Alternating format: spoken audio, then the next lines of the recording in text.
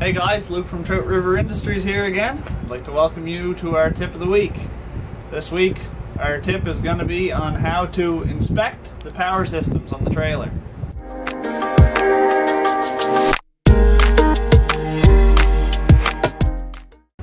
The first of the power systems we're going to talk about is the hydraulic system. That consists of the pump and the lines on the truck that feed these lines, which feed the valve, which feed the motor, which turn the conveyor.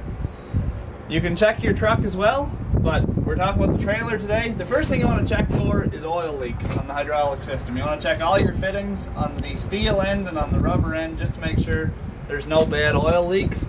Obviously, on an old trailer, you can expect some residue just like this one is. That's normal, but you don't want to see oil dripping anywheres or rips or cracks or splits or anything like that.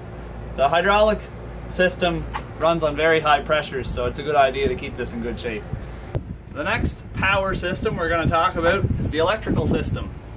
You want to go around your trailer from time to time and check the lights. Make sure they all work, not just for safety reasons, but because if something does go bad, the quicker you catch it, usually the easier it is to fix it.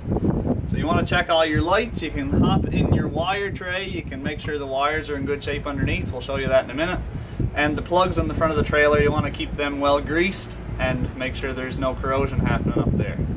Also in your electrical system, if your trailer has an electric tarp motor, you can also grease the connections on that to make sure there's no corrosion happening. The next thing we're going to talk about is the air system. On this trailer, the gauge is up front here. On the newer trailers, it's over here where the hydraulic one is on this trailer. If you notice that your gauge doesn't hold the pressure for a very long time, this could be a good sign of an air leak.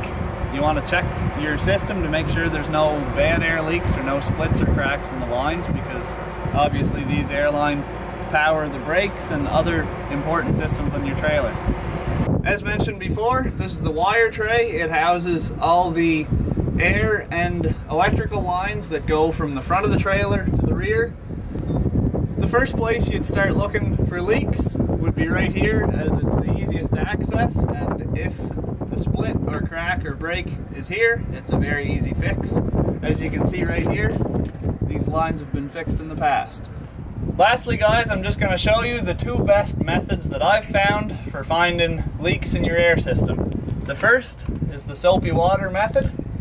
You take your soapy water, you can spray it on all your air lines, you can spray it on your fittings, and if there's a leak and it has soapy water on it, it'll start bubbling. So you got to make sure you put the soapy water on thick so it'll have lots to bubble with. The second method, which is a little bit less common but it works really good, is if you have a spot that's maybe a little bit harder to reach or you don't have any soapy water.